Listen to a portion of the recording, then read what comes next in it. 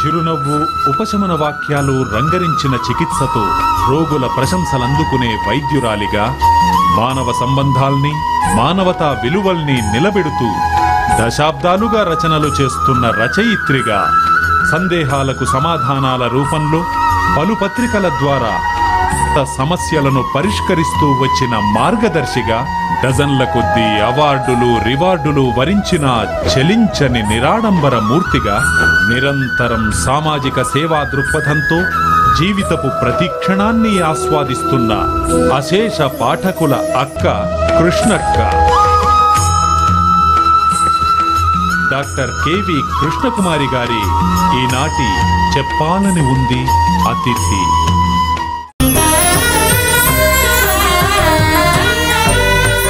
కృష్ణక్క గారు నమస్తే. చెప్పాలని ఉంది అనే కార్యక్రమానికి స్వాగతం. మీకు ముందుగా అభినందనలు. ఎందుకంటే అమ్మమ్మ వయసు వచ్చిన మీరు మాత్రం అక్కయ్యే, కృష్ణక్కయ్య. మేమంతా చిన్నతనాల్లో మీ సమాధానాలు చదువుతూ చాలా మంది పాఠకులు వాళ్ళ మానసిక, శారీరక అన్ని రకాల సమస్యలు ఏది చెప్పినా కూడా మీరు ఎంత ఓపిక్గా మీరు ఇచ్చే ఆన్సర్స్ చదువుతూ పెరిగాం. అసలు అంటే ఆ రోజుల్లో ఇలాగా కౌన్సిలింగ్ ఆ రోజుల్లో ఇలా కౌన్సిలింగ్ అనేది లేదు. మీతోనే ప్రారంభం అంటారా? ఇలా కౌన్సిల్ చేసి క్వశ్చన్స్ ఇవ్వడం ఆవిడ మాలతీ చందూర్ గారు ఇచ్చేవారు ఆన్సర్స్. అలాగే మీరు కూడా చాలా వినూత్నమైన ప్రక్రియగా ఉంటుండేది ఆ రోజుల్లో. సో ఈ రోజు మీతో ఇలా కూర్చుని మాట్లాడడం అనేది చాలా సంతోషకరమైన విషయం. మీరు అసలు మీ చిన్నతనం కొంచెం చెప్పండి. అసలు డాక్టర్గా అవుదామని ఎలా అనుకున్నారు? అంత చిన్న ఏజ్ లో రచయిత్రిగా అవుదామని ఎలా అనుకున్నారు? మీ గురించి కాస్త చెప్పండి. అంత పూర్వజన్మ సుకృతం అనుకుంటాను. మాది తెనాలి. మా నాన్నగారు బాగా అంటే మంచి డాక్టర్ అనమాట. అంటే ఆయనకి ప్రజాసేవ చేయటం తప్ప ఇంకేమీ తెలియదు. అందరికీ పేషెంట్స్ ఎవరైనా డబ్బులు తీసుకుంటారు, కానీ నాన్న వాళ్ళకి డబ్బు ఎదురిచ్చి దాని బదులు ప్రేమ, అభిమానం, ఆత్మీయత పంచి వాళ్ళకి ఆకలి 2 and 4 ఛార్జెస్ కూడా నాన్నే ఇచ్చేవారు. నేను చిన్న పిల్లగా ఉన్నప్పుడు నాకు అర్థం కాలే, ఏంటి నాన్న ఖాళీ జేబులతో వస్తారు, ఇంత సంతోషంగా ఉన్నారేంటి అని నాన్నతో పాటు క్లినిక్ వెళ్ళేదాన్ని. అంత కిటకిటకిటలాడుతూ ఉండేవాళ్ళు. అందరిని నాన్న పిలిచి బాధలన్నీ అడిగి వాళ్ళ ఇంట్లో ఒక మనిషిలాగా, ఆత్మ బంధువులాగా అడిగి వాళ్ళకి డబ్బే కాకుండా వాళ్ళకి అన్ని తీర్చేవారు అనమాట ఫైనాన్షియల్ గా.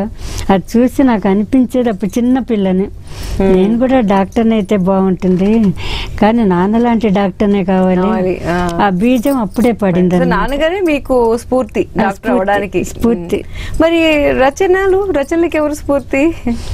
ఆ రచనలు అంటే నేను మొదల నుంచి పుస్తకాల కంటే మనుషుల్ని చదవటం అలవాటు. అది కూడా నాన్న నుంచే వచ్చింది. అప్పుడు నీలం సంజీవ్ రెడ్డి గారు నాన్న ప్రాణ స్నేహితులు అనమాట. టంగుటూరి ప్రకాశం గారు వాళ్ళ ఇంటికి రావటం, తర్వాత నాన్నగారికి అంటే అంకుల్కి నాన్న అంటే ప్రాణం, వచ్చి నన్ను దగ్గర కూర్చోబెట్టి కృష్ణ నీకేం చదవాలంది అన్నారు.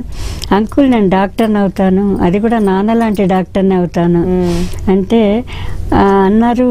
అయితే 58లో నేను కాకినాడలో రంగరాయ మెడికల్ కాలేజ్ ఓపెన్ చేశాను, అందులో నువ్వు చదువుతావా అన్నారు. చదువుతాను అంకుల్ అన్న. అంటే అంకుల్ నాన్న కలిసి నన్ను కాకినాడ రంగరాయ మెడికల్ కాలేజీలో చేర్పించారనమాట. మీరు ఎన్నో బ్యాచ్ అండి రంగరాయ? నేను 62 బ్యాచ్. 62లో. అంటే నా అంకుల్ అందరికీ పరిచయం చేసి, కృష్ణ మీకే కాదు నాకు కూడా ఎంతో పేరు తీసుకొస్తుంది, నాకే కాదు మీకు పేరు తీసుకొస్తుంది అని అందరితో చెప్పి, అంటే అప్పట్లో చీఫ్ మినిస్టర్ అంతా గడగడగడ వణికిపోయేవారు. ఏం సింపుల్గా వచ్చి నన్ను కాలేజీలో నాన్నతో పాటు జాయిన్ చేసి వెళ్ళారనమాట. అంకుల్ రుణం నేను తీర్చుకోలేను, ఇంట్లో ఉన్నట్టుగా ఉండేదన్నమాట. అట్లాగా కాలేజీ డేస్ గడిచింది. డాక్టర్ అవటానికి స్ఫూర్తి నాన్న అయితే, కారణం మా అంకుల్ నీలం సంజయ్ రెడ్డి గారు. మరి రచనలండి చాలా చిన్నతనంలోనే మీరు మొదలు పెట్టారని ఉంది అక్కడ చదువుతుంటే. అంత చిన్న వయసులో రచనలు ఎలా చేశారు అంత చిన్న ఏజ్ లో? రచనలు అంటే తెనాలి రామకృష్ణ కవి వంశాంకురం కావటం నా అదృష్టం. అదే లైన్ హెరిటరీ అలా మా అమ్మమ్మ గారి వైపు నుంచి. నాకే తెలియదు, నేనేం చదవలేదు బుక్స్ ఎక్కువ చిన్నతనంలో.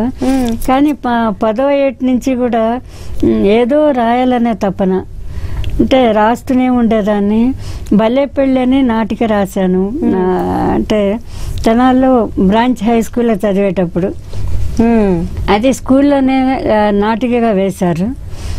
అదే బాలానందం విజయవాడలో వేశారనమాట. వేస్తే ఇప్పుడు నండూరి విఠల్ గారు వాళ్ళకి అందులో ఉండేవారు.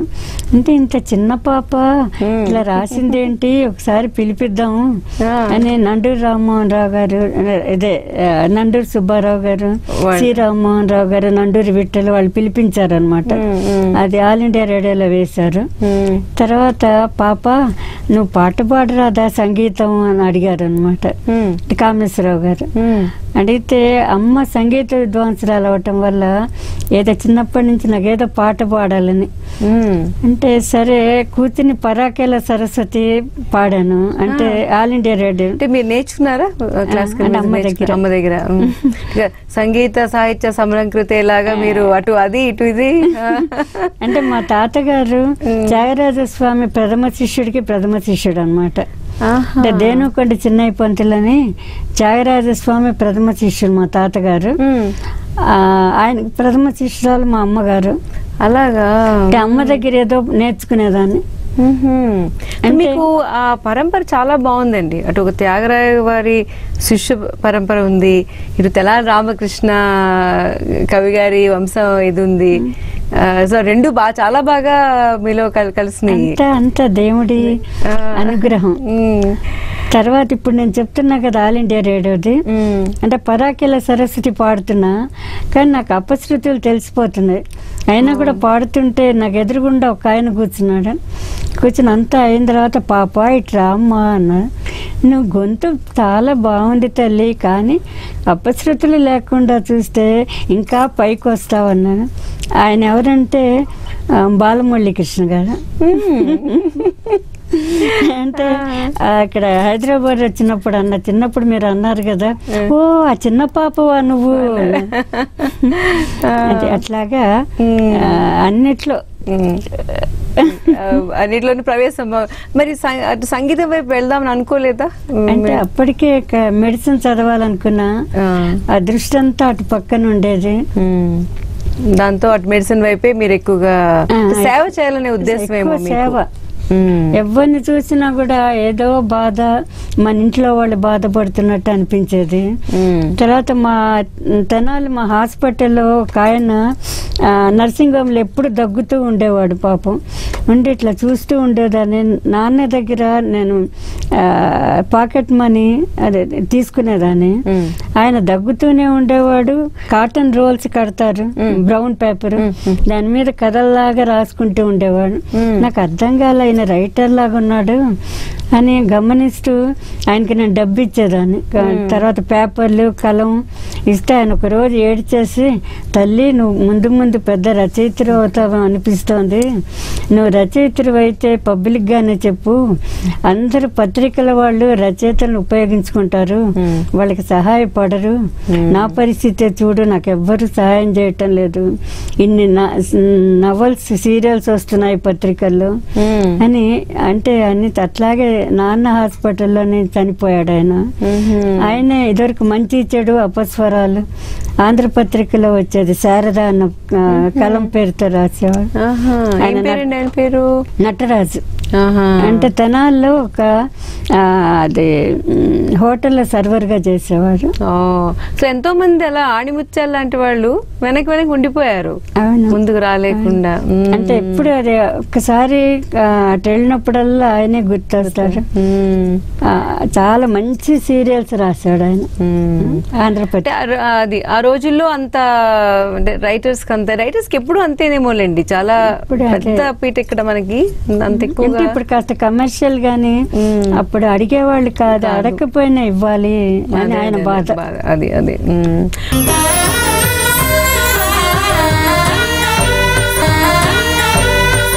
మీరు అటు డాక్టర్ గా ఉంటూ మరి కృష్ణ అక్కగా ఎప్పుడు మారారు? డాక్టర్ కృష్ణ కుమార్ నుంచి కృష్ణ అక్కగా ఎలా మారారు?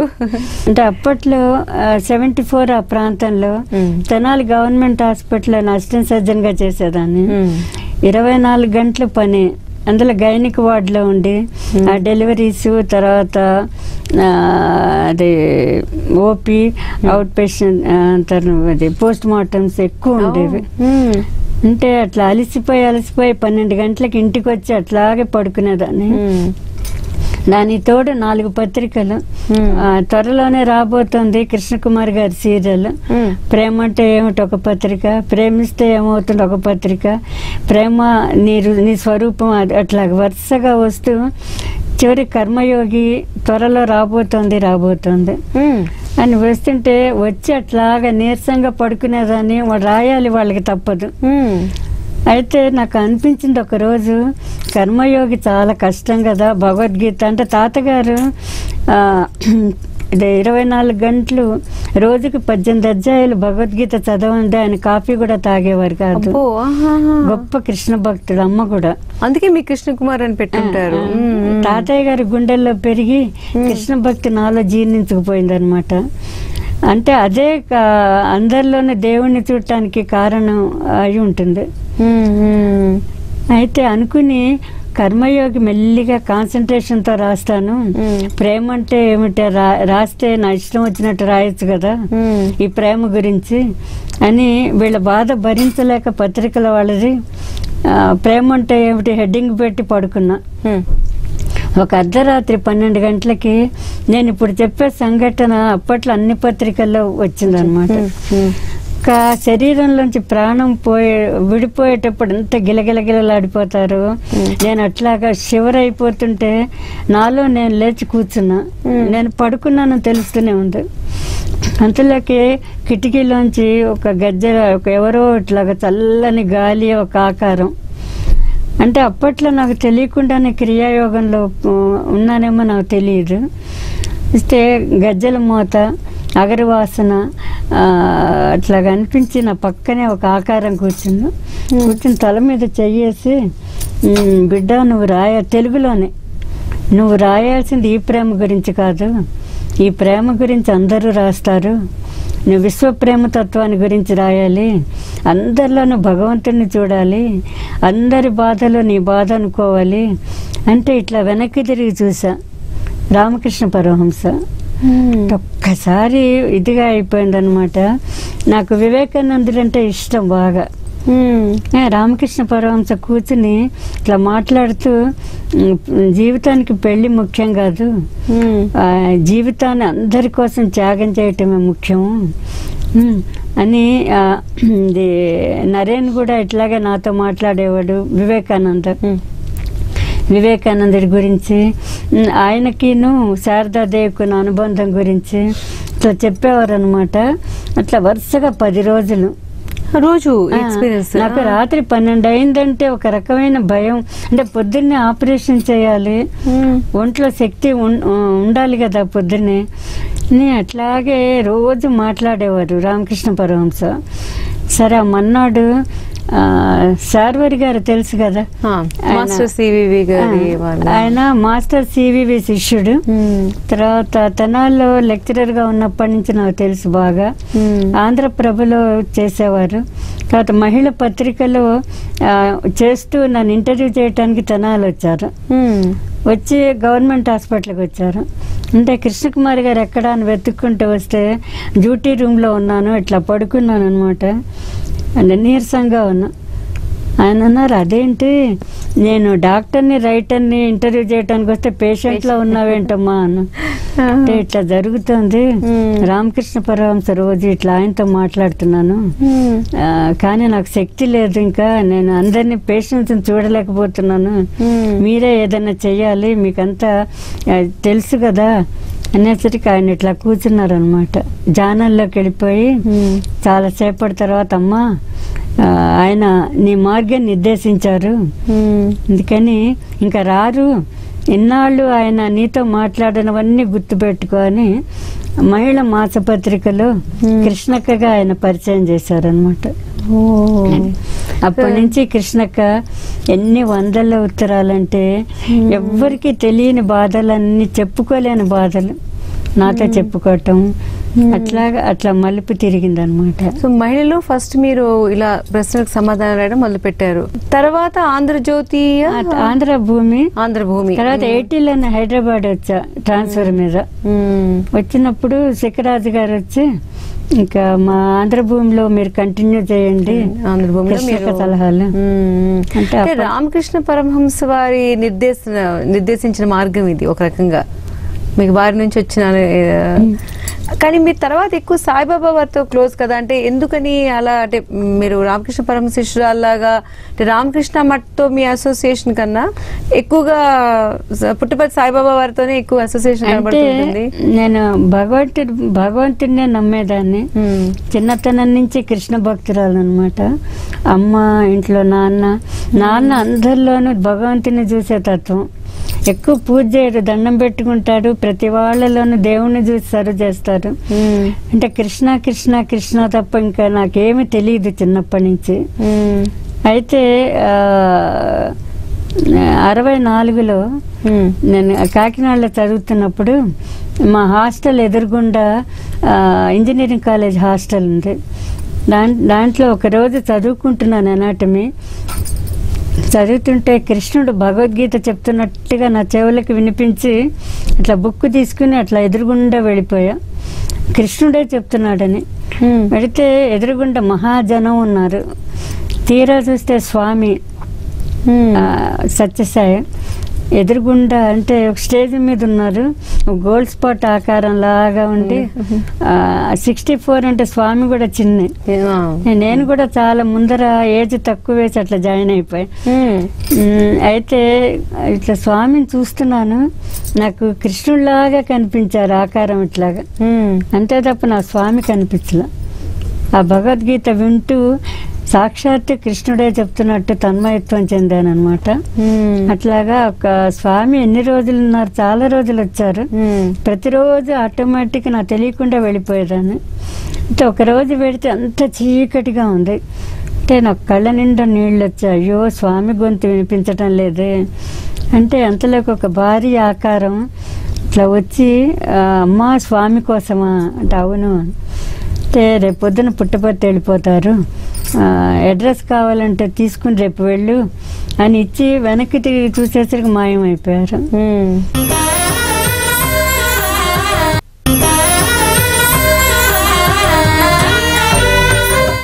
మన్నాడు పొద్దున్నే అడ్రస్ తీసుకుని వెళ్ళాను. చాలా మంది జనం ఉన్నారు. స్వామి ఇట్లా మేడ మీద ఇట్లా తిరుగుతూ ఉన్నారు. ఉండేసరికి నన్ను చూడంగానే ఇట్లా అన్నారనమాట. గబగబా పైకి వెళ్ళిపోయా. స్వామి ఉయ్యాల్లో కూర్చుని ఊగుతూ అంటే పాదాలు ఎందుకున్న పాదాలు పట్టాలనిపించి పట్టుకున్నాను. స్వామి బ్లెస్ చేశారు. అంటే అది 64లో. మీరు ఇంకా చదువుతున్న రోజుల్లో చదువుకుంటున్నారు, ఇంకా అప్పటికి మెడిసిన్ చదువుతున్న రోజుల్లో. సో ఆ తర్వాత స్వామితో అసోసియేషన్ తర్వాతే రామకృష్ణ పరమహంస గారు కనిపించడం 99లో మళ్ళీ చాలా గ్యాప్ వచ్చింది.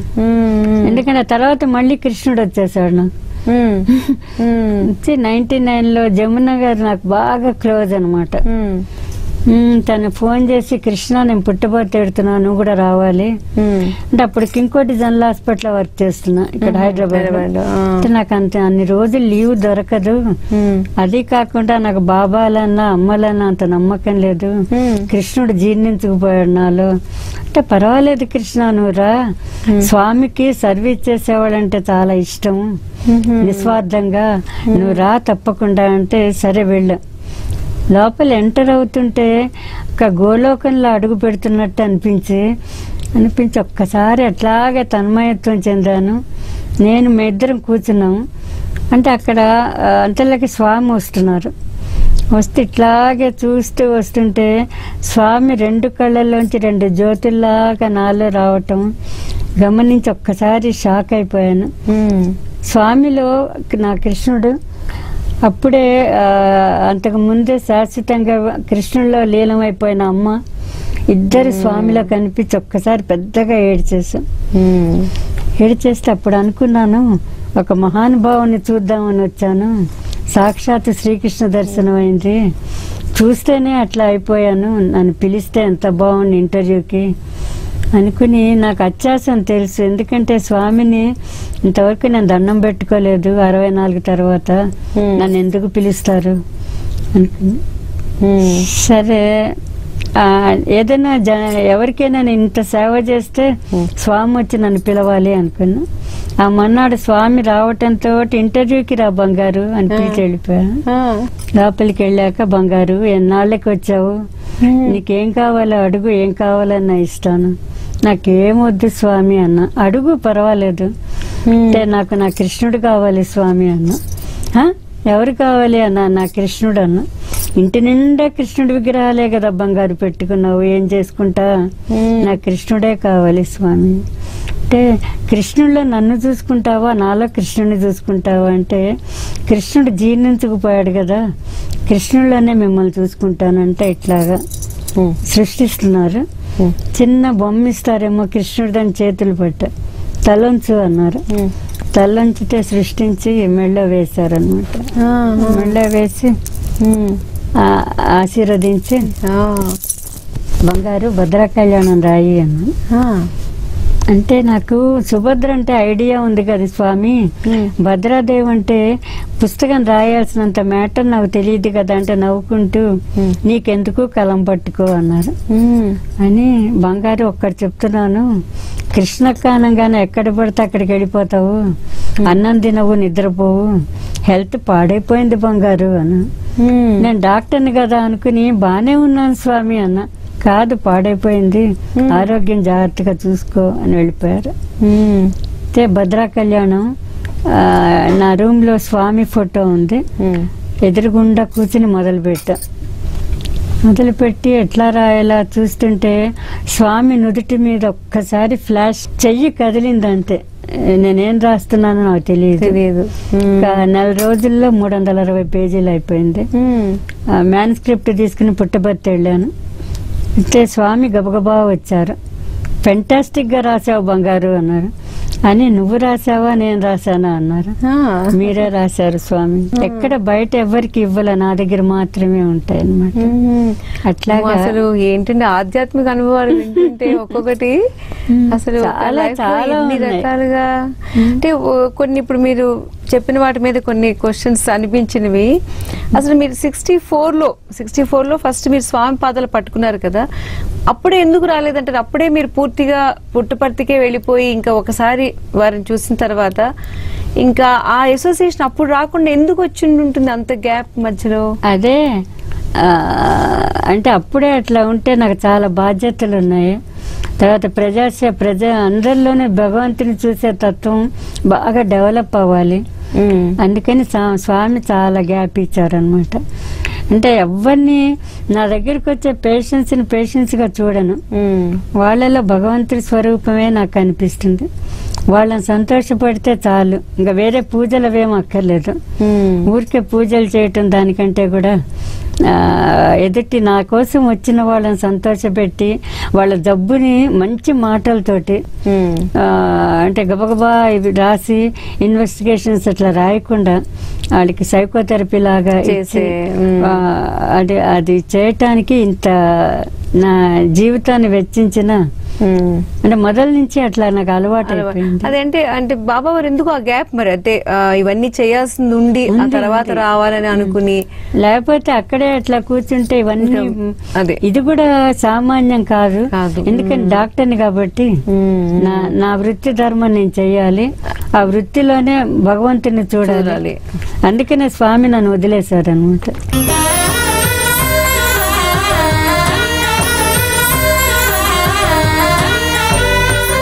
పెళ్లి చేసుకోవద్దని అనుకున్నారు కదా, రామకృష్ణ పరమహంస వారు చెప్పిన అంటే ఆదేశం మేరక, లేకపోతే అంతకు ముందే మీలో కొంత థాట్ ఉందా పెళ్లి చేసుకోకూడదు అనే ఉద్దేశం ఉండేదా? అంటే కూడదని కాదు, అంటే పరిస్థితులు కూడా. నాన్న 50 సంవత్సరాల వయసులో వెళ్ళిపోయారు. అది అంటే నా తర్వాత 4 చెల్లెళ్ళు 3 తమ్ముళ్ళు ఉన్నారు, చిన్న చిన్న వాళ్ళు. అంటే అది పెళ్లి కంటే కూడా ముఖ్యం, అందరూ నా వాళ్ళే. నాకు అప్పుడే డెవలప్ అయిపోయింది చిన్నప్పటి నుంచే కూడా. ఒక కుటుంబ వ్యవస్థ అంటే ఒక ఇంటికే సంబంధించింది కాదు, అందరూ నా వాళ్ళే. అందరు ప్రతి వాళ్ళల్లోనూ నా వాళ్ళని చూసుకోవటం డెవలప్ అయిపోయి, వివాహం అనేసరికి అది ఒక సర్కిల్ లాగా అయిపోయి ఇంకా వేరే ఆలోచించటానికి ఉండదు. అందుకని అది చెప్పారు కదా విశ్వప్రేమతత్వం, ఆ విశ్వప్రేమతత్వం మొదల నుంచి డెవలప్ చేసుకోవాలని కాంక్ష అనమాట. మీకు ఇంకా ఒరిజినల్ గానే అసలు అది లేదు, పెళ్లి సంసారం థాట్ లేదు నాకు. దానికి ఇవన్నీ కూడా తోడ్పడ్డాయి. మరి మీ అమ్మగారు చాలా కాలం ఉన్నారు కదా, తర్వాత అనేవారా? అంటే ఏమైనా అమ్మ పెళ్లి చేసుకోలేదంటే తల్లికి బాధగా ఉంటుంది కదా. అమ్మ బాధగా ఉన్నా కూడా అంటే నేను అమ్మ కృష్ణ భక్తి ఎక్కువ. నిత్య పూజలో ఉండే గురువులు ఎవరు? కృష్ణుడేనా? ఇంకా నిత్యం కృష్ణుడేనా, లేకపోతే ఎవరైనా గురువులు కూడా, ఆధ్యాత్మిక గురువులు ఎవరైనా మిమ్మల్ని ఈ రకంగా మెడిటేషన్ చేయండి అలా చెప్పిన వాళ్ళు ఎవరైనా ఉన్నారా? నేనే పూజలు ఎక్కువ చేయరు. అంటే ఎప్పుడు ఇతరుల గురించి ఆలోచించటమే అంతే. మరి మీరు మిగతా కథలు కూడా రాశారు కదా, మామూలు చాలా కథలు రాశారు. చాలా అవి రాస్తున్నప్పుడు కూడా ఏంటి అంటే లోపల ఒక కృష్ణతత్వంతో భావంతో రాయడమేనా, లేకపోతే దాని నుంచి మీరు బయటకు వచ్చేసి ఒక రచయిత్రిగా రాస్తుంటారా? అంటే అనేక కోణాలు. అంటే అందరిని సైకలాజికల్ అప్రోచ్ ఎక్కువ అవటం వల్ల స్పిరిచువాలిటీని కాకుండా కౌన్సిలింగ్ పరంగా అనేక రకాలుగా రాశాను. అంటే దాదాపు 60 బుక్స్ దాకా రాశాను. ఇంకా రచనలు చాలా ఉన్నాయి. అంటే ఒక పర్సనాలిటీ డెవలప్మెంట్, ఏదైనా సరే ఇతరులకు ఉపయోగపడేది ఏదైనా సరే దైవ కార్యమే అనమాట. ఇంత దైవభక్తి ఉన్న మీరు దేవుణ్ణి నమ్మను అనే నాగేశ్వరరావు గారిని అన్నగారుగా ఎలా భావించగలిగారు? అంటే అన్నయ్యకి నాకు చిన్నతనం నుంచి అనుబంధం, 60 ఏళ్ల పై నుంచి. అంటే నాన్న అన్నయ్య ఒకే పోలికలో ఉంటారు. తర్వాత ఏమో తన్ని చిన్నప్పటి నుంచి మా ఇద్దరికి ఎట్లా అయిపోయిందో పూర్వజన్మ అనుబంధం అనుకుంటాను. ఆయన అనుకోరుగా, నాగేశ్వర గారు పూర్వజన్మలు నమ్మరు కానీ అన్నారు, అమ్మా నేను పూర్వజన్మ నమ్మను, పునర్జన్మ నమ్మను, కానీ నిన్ను చూస్తే పూర్వజన్మలు ఉన్నాయనిపిస్తోందమ్మా అనేవారు. అదే మూగ మనసులప్పుడు కూడా సెట్ మీద నాతో డిస్కస్ చేసేవాళ్ళు. తర్వాత సశేషం అని పునర్జన్మ థీమ్ ఈ మధ్య రాసినప్పుడు అన్నయ్య వాళ్ళ ఇంట్లోనే కూర్చొని రాసేదాన్ని, వెనకాల నుంచుని చదివేవారు అనమాట. అది అంటే తను అంటే మా అనుబంధం అట్లాగా అయిపోయి తను ఫోన్ చేసేవారు ఎప్పుడైనా, తెనాలి కానీ కాకినాడ కానీ, అమ్మా నేను సెట్ మీద కడుతున్నాను, ఇప్పుడు అన్నయ్య క్యారెక్టర్ ఇప్పుడు నీతో మాట్లాడాలి కదా, నాకు ఇన్స్పిరేషన్ కావాలి అంటే మంచిది అన్నయ్య అంటే మాట్లాడితే తనకి ఇన్స్పిరేషన్ వచ్చేదన్నమాట. మా అనుబంధం అంత ఇది. మీతో మాట్లాడితే ఒక అన్నగా, లేకపోతే ఆయన ఒక మంచి హీరోగా, కథానాయకుడుగా, అంటే హీరోయిన్లతో ఒక రొమాంటిక్ గా మాట్లాడడమే ఆయనకు తెలుసు. సో మీతో మాట్లాడితే ఒక అన్నగా మాట్లాడే భావన అనమాట. తర్వాత ఆఖరి రోజుల్లో కూడా అంటే చూడలేకపోయాను, ఎప్పుడు నవ్వుతూ నవ్విస్తూ ఇంట్లో ఉండే ఆయన ఎవ్వరిని రానివ్వకుండా దగ్గరికి. ఎందుకంటే తన్ని అందరినీ అభిమానించి అందరు తను అభిమానిస్తారు కదా, తను ఆ స్థితిలో చూస్తే వాళ్ళు బాధపడితే తను చూడలేక గదిలో ఒంటరిగా ఎంత నరకం అనుభవించారో నాకు తెలుసు. సరే తను వెళ్ళిపోవటానికి వారం ముందర నేను వెళ్ళలేదు తను చూడటానికి. అంటే డైనింగ్ టేబుల్ దగ్గరికి ఆయన అట్లా పట్టుకుని తీసుకొస్తుంటే చూడలేక ఒకరోజు ఫోన్ వచ్చింది పొద్దున్న. ఫోన్ వస్తే అన్నయ్య అని తనే ఫీడ్ చేశాడు నా సెల్లో. అదేంటి అన్నయ్య ఇంటి నుంచి ఫోన్ వచ్చిందని, హలో ఎవరు అన్నా, నేనమ్మా అన్నయ్యని అన్నాడు. ఎట్లా ఉన్నారు అన్నయ్య అన్న, నా సంగతి సరే గాని నువ్వేంటి అన్నం తింటం లేదుట, నిద్రపోవటం లేదుట, ఇట్లా అయితే ఇంకా నీకెవరు చెప్తారమ్మా, ఇంకా నీకెవరు చెప్తారంటే నేను ఉండను కదా, ఇంకా నీకెవరు చెప్తారు. నాకు అట్లా వినిపించింది. చూడటానికి చూడాలని ఉందన్నయ్య వస్తాను అంటే రాత్రి ఫోన్ వస్తుందమ్మా అని పెట్టేశారు. రాత్రి 2:30కి వెళ్ళిపోయినట్టు ఫోన్ వచ్చిందమ్మా. అంటే మా అనుబంధం చెప్పలేను, సుదీర్ఘమైనది. ఫస్ట్ టైం ఎప్పుడు కలిసారండి నాగేశ్వర గారిని మీరు? నా 10 ఏళ్ళప్పుడు. అంటే ముందు నుంచి నాన్నతోటి కలిసాము చిన్నప్పుడు. తెనాలి గవర్నమెంట్ తెనాలి హై స్కూల్లో మా టీచర్స్ అందరు వచ్చి, అమ్మ ఇవాళ అక్కినే నాగేశ్వరరావు గారు చీఫ్ గెస్ట్ మన స్కూల్కి వస్తున్నారు, నువ్వు శారద డాన్స్ వేయాలి. శారద అంటే ఊరవసి శారద అని డాన్స్ వేయాలి. మీ క్లాస్మేట్ ఆవిడ? అంటే కలిసి చదువుకున్నారు. నాట్య కళా మహోదరి, కళా ప్రపూర్ణ సుధానిధి, స్వాగతము సుస్వాగతము డాన్స్ చేస్తున్న అట్లాగే చూస్తే దగ్గరికి వచ్చి అట్లా కళ్ళలోనే అట్లా పలకరిస్తూ అప్పుడు అదే అట్లాగే కంటిన్యూ అయిపోయింది. అన్నయ్య కాదు, వదిన కూడా నేనంటే ఎంతో ప్రాణం. మీరు పరిచయం మొదటి రోజు అన్నయ్య అన్నారా, లేకపోతే తర్వాత అన్నయ్య అన్నారు? అంటే ఏదో జన్మల బంధం ఇదంతా. అంతే, వదిన కూడా అంతే. అంతే. తన రాఖీ కానీ అదే బర్త్డే అప్పుడు కానీ తన కోసం అనే రాఖీకి ఎదురు చూస్తూ ఉంటారు. వదినేమో పట్టు చీర పెట్టి కూర్చున్నారు నా కోసం. ఎంత ఆత్మీయమైన అనుబంధాలు. అది పూర్వజన్మ. మరి మీ భక్తిని చూసి ఏమనేవారు నాగేశ్వర గారు? అమ్మా నువ్వంత భక్తురాలివి, నేనేమో నాస్తికుని, కానీ మన ఇద్దరికి ఎట్లాగా ఈ అనుబంధం ఏర్పడింది అని నేను అన్నయ్య మీరు నాస్తికులని ఎవరు చెప్పారు?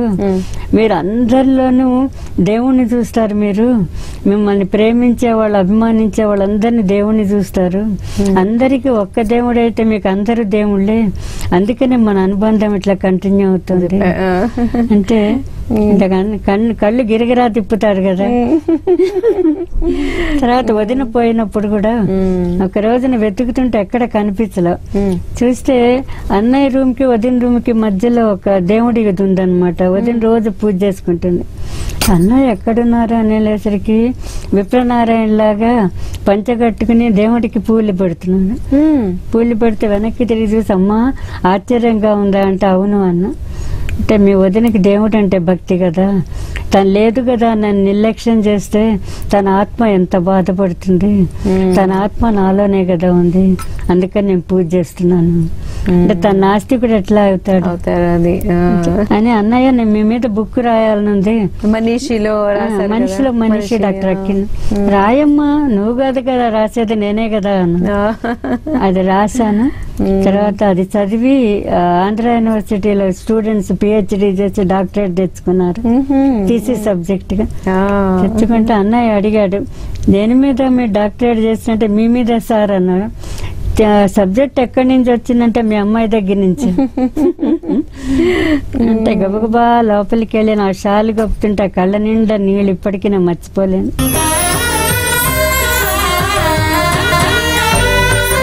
కానీ మీకు కృష్ణుడు అంటే చాలా ఇష్టం. వెండి తెర మీద మాత్రం కృష్ణుడు అంటే ఎన్టీ రామారావు గారే. ఆయనతో అసలు ఎలా ఉండేది అనుబంధం మీకు? అంటే మీ కృష్ణుడికి ఆయనకి ఏమన్నా పోలిక కనిపించడం కానీ, ఆయన వేస్తున్నప్పుడు కృష్ణుడు అంటే ఇలాగే ఉండేవాడేమో అని కానీ అలా అనిపించేదా? అదే రామారావు గారు కూడా ఒక మహానుభావుడు కదా, శ్రీకృష్ణుడు. అంటే ఒక రోజున అన్నయ్య సీరియల్ వస్తున్నప్పుడే మనిషిలో మనిషి డాక్టర్ అక్కినేని 80లో అనుకుంటా 81 నాకు కింగ్కోటి జనరల్ హాస్పిటల్ ఫోన్ వచ్చింది. వస్తే నేను ఆపరేషన్స్ లో ఉన్నా. ఎవరో వచ్చి అమ్మా ఎవరో ఫోన్ వచ్చింది మీకంటే ఎవరు అన్న. ఎవరో రామారావు గారితో అన్న. అంటే అరగంట తర్వాత చేయమను ఆపరేషన్స్ లో ఉన్నాను. మళ్ళీ కరెక్ట్ గా అరగంట అయ్యేసరికి ఫోన్ మళ్ళీ వచ్చింది. అంటే హలో ఎవరంటే నేను మేము రామారావు అని అన్న. ఏ రామారావు అన్న? ఎన్టీ రామారావు. అంటే అయ్యో మీరని చెప్పచ్చు కదా అంటే తమరు ఒకసారి వస్తారా మా దగ్గరికి అని. అంటే అమ్మ కృష్ణ భక్తురాలు కదా, అమ్మకి చాలా ఇది రామారావు గారు అంటే. అందరు వెళ్ళామన్నమాట. వెళ్తే అక్కడ అందరికి జర్నలిస్టులు అందరు ఉన్నారు. వాళ్ళందరికి పరిచయం చేసి వీరు చాలా బాగా రాస్తారు, మా బ్రదర్ గురించి చాలా బాగా రాస్తున్నారు, మా గురించి కూడా తమరు రాయొచ్చు కదా అంటే నేను నవ్వేసి ఊరుకున్నా. తర్వాత అన్ని పాత్రలు వేశాను, యుధిష్ఠుడి పాత్ర వేయలేదు, తమరు రాయొచ్చు కదా అన్న. అంటే తప్పకుండా రాస్తాను కానీ ఆయన అప్పుడే రాజకీయాల్లోకి వెళ్ళిపోయారు. మీ తెనాలి అయ్యేసరికి మీకు సాహితీ పరంగా చాలా అనుబంధాలు ఉంటాయి చాలా మంది వ్యక్తులతో. తెనాల్లో అయితే అన్ని ఒక్కొక్క ఊరని కాదు గాని కొమ్మరి వేణుగోపాలరావు గారి కాకినాడలో నాకు చాలా క్లోజ్ అనమాట. అంటే ఒకే కాలేజీలో చదువుకున్నాం. నన్ను ఆయన ర్యాగింగ్ లో మెడికల్ కాలేజీలు అంటే ర్యాగింగ్ చేస్తారు కదా, ఆయన నన్ను ర్యాగ్ చేయాలి ఎందుకు అనిపించిందో. నేను చిన్నగా ఉండేదాన్ని, ఆయనేమో అప్పుడు ఫైనల్ ఇయర్ లో ఉన్నాను. ఇది పెంకుటిల్లు రాసిన కొమ్మరి వేణుగోపాలరావు గారు అప్పుడు ఫేమస్ రైటర్. వచ్చి అమ్మ పాప అది నీకు పాటలు వచ్చా అన్నాను. అంటే వచ్చు అన్న. పాడు అన్నారు. పాడాను. అంటే కవిత్వం వచ్చా అన్నారు. వచ్చు అన్న. ఏది చెప్పమంటే చెప్పు. డాన్స్ వచ్చా అంటే వచ్చు అన్న. ఏదే డాన్స్ అయ్యాను అనేసి అమ్మ తల్లి ఇంకా నీ జోలికి రాను. తర్వాత గైనిక్లో ఉన్నప్పుడు డెలివరీస్ టైంలో నాకు కబుర్ చేసేవాడు ఆయన. కబుర్ చేసి నేను రాసుకుంటూ ఉంటాను, డెలివరీ కాస్త అటెండ్ అవుతారా అని. అంటే అట్లాగా అంటే వెళ్ళినప్పుడు నేను చిన్నప్పటి నుంచి నాన్న దగ్గర అట్లా డెలివరీస్ కాస్త బాగా ఉండటం వల్ల హెల్ప్ చేసి ఎద్దనపూడి గారితో మీకు మంచి అనుబంధం ఉండేది చాలా. కానీ తనంతా ఎవరి గురించి చెప్పదు, సాఫ్ట్ నేచర్ అన్నమాట. చాలా ఇష్టం నేనంటే తను, నాకు కూడా ఇష్టం. మీకు ఎంతో మంది సాహితీవేత్తలతో చాలా పరిచయాలు ఉన్నాయి. అంటే అందరితో కాకపోయినా కొంతమంది బాగా మీకు మనసుకు నచ్చిన వాళ్ళ గురించి కొన్ని చెప్పండి. దాశరథి గారు ఉన్నారు. దాశరథి గారు అది చెన్నైలో ఉన్నప్పుడు అన్నయ్య వాళ్ళు అక్కినేని గారి ఇంట్లో కూర్చుని వాళ్ళు అవుట్ హౌస్ లో ఉండేవారు. ఉండి వచ్చే పోయే వాళ్ళందరినీ చూస్తూ ఈ చల్లని లోగిలిలో ఈ అది ఆనందం పండాలి, అనురాగాన్ని నిండాలి, ఈ మమతల కోవిలలో అని రాసి అన్నయ్యకి ఇస్తే తను చదివి ఎంతో సంతోషపడిపోయారు. అంటే అవుట్ హౌస్ లో ఉండేవారు అక్కడ. తర్వాత హైదరాబాద్ నేను వచ్చిన తర్వాత ఒకరోజు అవుట్ పేషెంట్ బాగా ఉంది కింగ్కోటి హాస్పిటల్లో. అంటే అట్లా చూసేసరి కిటికీలోంచి ఒక ఆయన ఇట్లా వినయంగా నుంచున్నాను. అంటే ఆయన చూసి అదేంటి ఆయన ఇట్లా లైన్లో నుంచున్నారేంటి అని గబగబా బయటికి వెళ్ళి దాశరథి గారు ఏంటి మీరు లైన్లో నుంచున్నారు అన్న. అమ్మా నేను ముందర వచ్చానంటే వెనకాల వాళ్ళు ఇబ్బంది పడతారు కదా అని, ఇంకా నయం లోపలికి రండి అని లోపలికి తీసుకొస్తే అక్కడ గుమ్మం ముందు ఇట్లా చెప్పులు వదిలి లోపలికి వస్తున్నారు. ఇది క్లినిక్ అంటే వైద్యో నారాయణో హరితల్లి, డాక్టర్ దగ్గరికి డాక్టర్ దేవుడితో సమానం. అట్లా అంత వినయంగా ఉండేవాళ్ళంటే. వచ్చి ఆయనకి బ్లడ్ షుగర్ ఎప్పుడు 600 ఉండేది, హై లెవెల్. అంటే ఆయన జైల్లో ఉన్నప్పుడు రొట్టెల్లో సిమెంట్ కలిపి తినిపించేవారు. ఆయన లివర్ డ్యామేజ్ అయిపోయి పాపం అంతా నా ట్రీట్మెంట్ వచ్చి నా దగ్గర కింగ్కోటి దగ్గరే వాళ్ళ ఇల్లు. కానీ వచ్చే పాపం అంటే వచ్చినప్పుడల్లా సాహితీ పరంగా ఎన్నో మాట్లాడుకునేవాళ్ళం. ఒకరోజు అన్నాను నేను ఢిల్లీ పెడుతున్నాను, హర్యానాలో అదే నేషనల్ బుక్ ట్రస్ట్ వాళ్ళు అదే మీటింగ్ పెట్టారు, పెడుతున్నాను, modern times in Telugu literature మీద మాట్లాడాలి అంటే కాస్త ఆలోచించి సబ్మిట్ చేయాలమ్మా అంటే అవును అన్న. నువ్వు రాసి నేను చూస్తాను అన్నారు. నేను రాసి ఇచ్చాను. ఆయన ఎంత అద్భుతంగా దాన్ని మలిచారంటే మలిచి నా చేతికి ఇచ్చి చదువమ్మా అన్నారు. హర్యానాలో చదివాను. అందరూ తప్పట్లు మారుమోగిపోయాయి అనమాట. అప్పుడు చెప్పి లేచి ఈ తప్పట్లు నాకు కాదు దాశరథి గారికి చెందాలి, ఆయన దీనికి ప్రాణం పోశారు అని వాళ్ళు నాకు కప్పిన షాల్ తీసుకొచ్చి దాశరథి గారికి కప్పారు.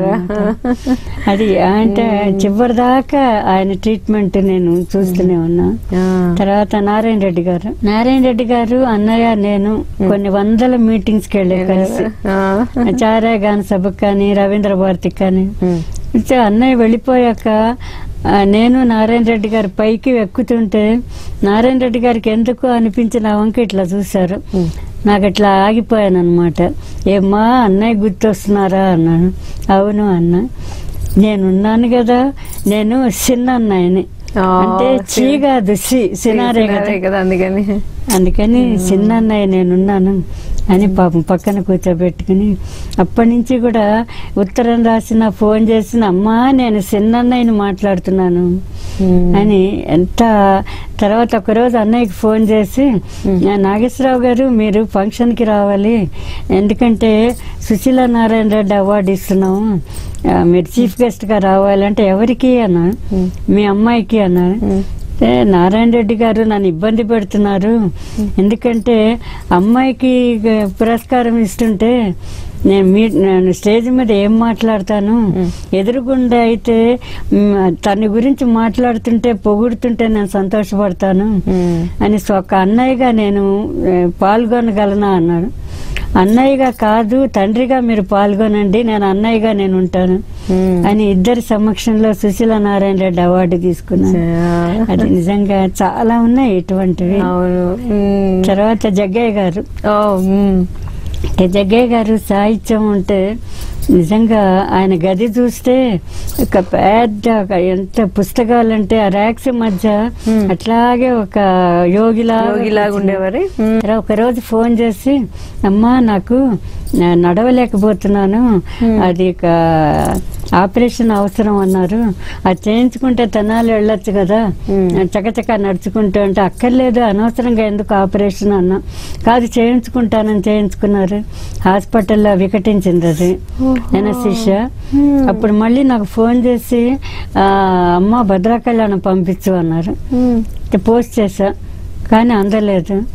మళ్ళీ ఇంకోటి పోస్ట్ చేసా, అది కూడా అందలేదు. మూడోది పోస్ట్ చేసా అంటే వాళ్ళ మిస్సెస్ ఫోన్ చేసి ఆయన కలవరించారమ్మా పుస్తకం కోసం, కానీ ఆయన 12వ రోజు 3 ఒక్కసారి అందయట. ఏదో అంటే ఆయన చాలా అనుకున్నట్ట. కాంతారావు గారు చెన్నై నుంచి అంటే ఒక రోజున నాకు ఫోన్ వచ్చిందనమాట. ఒక జర్నలిస్ట్ ఫోన్ చేసి అమ్మ నేను ఈనాడు జర్నలిస్ట్ని, ఇట్లా కాంతారావు గారి స్థలం ఉంది అమ్ముతామని చెప్పి పేపర్లో వేశారు, అంటే అమ్మటం అంత మంచిది కాదమ్మా, కొన్నాళ్ళు పోతే బాగా పెరుగుతాయి అంటే సరే ఎక్కడున్నారు అన్న. అంటే చారాయి గాన్సభకి వెళ్ళే దోవల హోటల్లో దిగారు. మీరంటే చాలా అభిమానం ఆయనకి, అక్కయ్య అక్కయ్య అంటారు. అంటే సరే చారాయి గాన్సభకి వెళ్లే ముందు వెళ్ళానమాట. వెళ్ళి పైకి వెళ్ళి తలుపు తడితే తీసి ఉంది. ఒక్కసారి స్టన్ అయిపోయా, మంచం మీద పడుకుని రక్తం కక్కుకుంటున్నాడు. ఇట్లా ఇట్లా కళ్ళల్లో ప్రాణాలు పెట్టుకుని గబగబా ఫస్ట్ ఎయిడ్ చేసి హాస్పిటల్ అడ్మిట్ చేసి తను బతికారు. తర్వాత అమ్మా నేను హైదరాబాద్ వస్తున్నాను అందరినీ తీసుకుని అని, డాక్టర్ ఫీజు నేను ఇచ్చుకోలేను కదా, అందుకని నీ దగ్గరే నల్లకుంటలోనే ఉంటానంటే ఇల్లు చూసి పెట్టాను. వాళ్ళ ఫ్యామిలీ అంతా అక్కడ ఉన్నారనమాట. కానీ ఆయన చాలా దయనీయ పరిస్థితుల్లో చెప్పాలంటే చాలా ఉంది. కానీ చివరిదాకా చూశాను, అదే ఆ తృప్తి.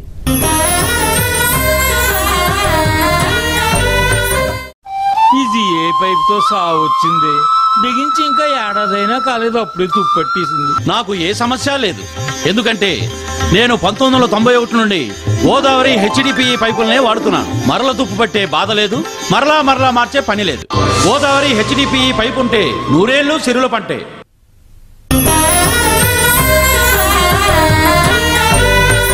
వీరంతా మీకు ఇలా సినిమా నాగేశ్వర గారి ద్వారా పరిచయమైన వాళ్ళు అంటే అన్నయ్య ద్వారాను, తర్వాత నా రచనల ద్వారా చదివి అంటే చదివేవారు. కృష్ణక్క సలహాలు చదివి ఎక్కువ మంది బాగా ఫ్యాన్స్ ఎక్కువ కదా, కొన్ని వందలు రోజు ఉత్తరాలు వచ్చేవి. అవన్నీ మీరు చదివేవారా? ప్రతి ఉత్తరం చదివేవారా లేకపోతే ఎవరైనా ఒక అసిస్టెంట్ ఇద్దరు ఉండేవాళ్ళు. వాళ్ళు చదవద్దు నాయన మీకు మెంటల్ వస్తుందంటే ఇద్దరికి పిచ్చెక్కి వెళ్ళిపోయారు. అంటే నేనే అంటే ఇంకోటి హాస్పిటల్లో కూడా పెట్టుకుంటే డాక్టర్స్ అందరు కొన్ని చదివేవాళ్ళు. అంటే అన్ని కష్టం చదవటం, కానీ ఏదంటే సెలెక్ట్ చేసుకునేది ఒక్కటి దానికి జవాబిస్తే అందరికి వర్తించేది. ఓకే, అంటే ఒక్కళ్ళకే సంబంధించింది కాకుండా అట్లాగా జనరిక్ గా ఉండే ఆన్సర్స్ అయితే కొంచెం ఎక్కువ మందికి ఆన్సర్ వెళ్ళేటట్టుగా. దాని వల్ల చాలా మంది తెలుసు అనమాట, చాలా మంది బాగా దగ్గరగా అయిపోయారు. ఇంకా రైటర్స్ అయితే రైటర్స్ కూడా చాలా మంది మీకు చాలా చాలా మంది. ఇప్పుడు ఎన్ఆర్ నంది గారు ఉన్నారు, మరో మొహంజదారో అది రాసేవాడు. అది ఆయన కళ్ళు అని రాస్తూ నా కళ్ళ మీద కథ రాశారు. తర్వాత నా ఫ్రెండ్ ఉండేది లక్ష్మి అని, మెడికల్ కాలేజ్, మా ఇద్దరి కళ్ళ మీద కథ రాసి. తర్వాత ఆయన కూడా చాలా దయనీయ పరిస్థితుల్లో పోయారనమాట. మురికి కాలువ దగ్గర అట్లా పడిపోయి ఎవ్వరు గమనించలేదు ఆయన్ని. తర్వాత రావురి భరద్వాజ గారు, ఆయన తెనాల్లో ఇంటి పక్కన స్క్రిప్ట్ రైటర్ గా ఉండేవాళ్ళు. అంటే రోజు పొద్దున్నే ఇంటికి కాఫీ తాగటానికి వచ్చేవాళ్ళు అనమాట. వస్తే అది స్క్రిప్ట్ రైటర్ కాదు, ఒక దాదాపు అదే అటువంటిది. తర్వాత హైదరాబాద్ వచ్చినప్పుడు అమ్మా నేను గుర్తున్నానా అన్నారు. అంటే గడ్డం చూసి నేను గుర్తుపట్ల, ఎక్కడో కళ్ళు చూసినట్టుగా ఉన్నాయంటే అమ్మా ఇంటికి వచ్చి కాఫీ తాగేవాడిని కదా నేను భరద్వాజన్ అంటే, అయ్యో గడ్డంలో గుర్తుపట్టలేదు అంటే. ఆయనకి జ్ఞానపీఠ అవార్డు వచ్చింది. వచ్చినప్పుడు కంగ్రాట్స్ చెప్దామని ఫోన్ చేశాను. ఫోన్ చేస్తే ఎవరు అన్నట్టు పక్క వాళ్ళు తీసుకుంటే, అంటే నేను కృష్ణకుమారి మాట్లాడుతున్నానని చెప్పమంటే భరద్వాజ లేడని చెప్పు అన్నాడు. అంటే అదేంటి అన్న, ఫోన్ తీసుకుని లేకపోతే ఏంటమ్మా నీ బంగారు తల్లి ఫోన్ చేసిందని చెప్పాలి గాని కృష్ణకుమారి అంటే నేను ఎందుకు మాట్లాడతాను. అంత ఆప్యాయతగా ఉండే చాలా. అట్లా రావురి భరద్వాజ గారు, తర్వాత ఇచ్చాపురపు జగన్నాథరావు గారు, ఇంకా వీళ్ళంతా రచయితలందరూ చాలా మంది మీకు. హితశ్రీ గారు ఎక్కువగా మహిళా రచయిత్రుల్లో అందరూ క్లోజ్ బాగా. కాకపోతే ఎద్దనపూడి నేను బాగా సాన్నిహిత్యం అనమాట. మహిళా మంత్రిలో మేద్దరం పోటాను పోటీగా రాసేవాళ్ళం. చాలా మంచి మనిషి ఎద్దనపూడి. అలాగే చాలా మంది నటరాజు రామకృష్ణ గారితో గానీ రామకృష్ణ గారు అయితే ఇంకా అంటే చిన్నప్పుడు అనుకునేదాన్ని. నేను చిన్నప్పుడు డాన్స్ చేసినప్పుడు ఆయన రాసిన బుక్ నాకు ప్రెజెంటేషన్ గా ఇచ్చారనమాట. నర్తన బాల అని పుస్తకం. అప్పుడు అనుకున్నాను నేను ఆయన దగ్గర డాన్స్ నేర్చుకుంటే ఎంత బాగుండేది అనుకున్నా. సరే కాకినాడ వచ్చాక ఒకే స్టేజ్ మీద మేమిద్దరం పక్క పక్కనే కూర్చున్నాము. కూర్చుని ఆయన గబగబా లేచి నాకు షాల్ కప్పి, మా కృష్ణక్క, నేను ఆవిడ ఏం చదివేవాడిని, నాకు ఎంత ఇష్టమో మా కృష్ణక్క అంటే అని అనేసరికి నా కళ్ళ నిండా నీళ్ళు వచ్చి చాలా చివరి దాకా కూడా రోజు పొద్దున్నే ఫోన్ చేసేవారు ఆయన, అక్కయ్యా అంటూ ఫోన్ చేసి. ఒక రోజున ఆయన లేవలేకపోతున్నాడు, నడవలేకపోతున్నాడు అంటే చూద్దాం అనుకున్నా. అంతలాగే తలుపు చప్పుడైంది. తెచ్చేసరికి చేతిలో పెసరట్లు పట్టుకుని ఇటు అటు ఆయన శిష్యులు పట్టుకొస్తున్నారు. ఆయన అదేంటి మీరు వచ్చారేంటి చేతిలో ఇదేంటంటే, ఏదో పుస్తకంలో చదివానక్కయ్యా మీకు పెసరట్లు అంటే ఇష్టమని. చెల్లెళ్ళు తమ్ముళ్ళతో పాటు వాళ్ళ పిల్లలు కూడా మిమ్మల్ని అక్కయ్యలనే అంటారా? చెల్లెళ్ళు అక్కయ్య అంటారు, మరుదులు అక్కయ్య అంటారు, తమ్ముళ్ళు అక్కయ్య అంటారు, భార్యలు అక్కయ్య, అందరికి. వాడంతా ఎలా అమ్మా, ఎక్కడున్నారు మీ కుటుంబం అంతా, ఏంటి మరి? అందరికి నేనంటే ప్రాణం, నాకు వాళ్ళంటే ప్రాణం. మీరు అంటే ఎక్కడ మీరు ఒక్కరే ఉంటారా మరి ఇప్పుడు? ఎలా? అందరం కలిసి ఉంటారా? పైన నేను ఉంటాను, అంటే నేను రాసుకోవటానికి ఏకాంతం కావాలి. కింద తమ్ముడు వాళ్ళందరూ ఉంటారు. వాళ్ళే పాపం అన్ని పైకి పంపిస్తారు, రైస్ అన్ని. కానీ నాకు తినటానికి టైం ఉండదు. అయ్యో, ఎందుకని? మీరు ఇంకా ఇవేనా ఉత్తరాలకి రిప్లైలని, ఫోన్లు ఎక్కువ, వచ్చేవాళ్ళు ఎక్కువ, రాతలు ఎక్కువ. మరి ఇప్పుడు ఏంటి ఇంకా రాస్తున్నారేమన్నా మీరు? ఇంకా అది అంటే కృష్ణతత్వం ఎక్కువ రాస్తాను. తర్వాత శ్రీవాణిని స్వామి ఇనాగ్రేట్ చేశారు, అది దాంట్లో భగవాన్ ఉవాచ. తర్వాత ఆరోగ్య ప్రదాయి శ్రీ సత్యసాయన సనాతన సార్జులు కొన్ని ఏళ్ల బట్టి వస్తుంది.